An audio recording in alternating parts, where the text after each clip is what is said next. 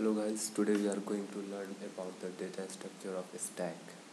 You know that the stack is a simple data structure which is used to perform some operations like LIFO, last in first out. The data which will be inserted last will be deleted first from the stack, and the stack is very useful for implementing many different applications in the real world. So today we are going to see some operations related to a stack. As we can see here in the window box, that is the stack animation page is there, which I have made up of which I have developed using Java.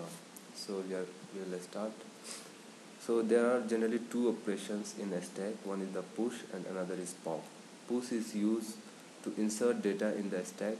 Pop is used to delete from the stack.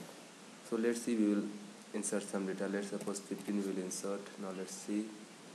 Now here you can see that the 15 is inserted, and the top of the stack there is one pointer which is representing the data which is on the top, which is top of the stack, which is the top of the stack here, and it is representing the 15 which is the top in the data, top of the data. Now again we will insert, let's suppose 32. Now the next data will be inserted in the last. So let's see.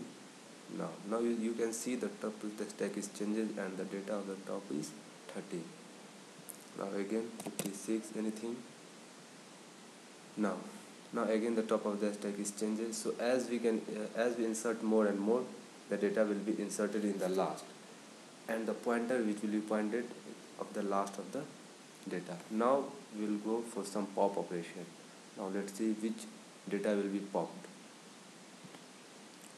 Now here you can see the first data which were here has been deleted first, because a stack is the last in first out operation. The data which is inserted last will be popped first from the stack.